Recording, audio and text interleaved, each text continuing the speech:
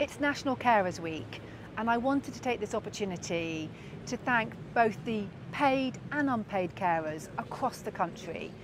The professionals who work in our homes, in our care homes and in our nursing homes, who go that extra mile to look after the people they're responsible for.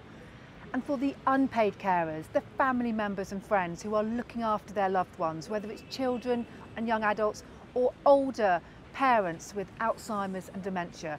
I know from personal experience how hard it is to look after a loved one who has got issues like dementia. So thank you from the bottom of my heart for everything you do, whether you are a professional or whether you are a family or friend.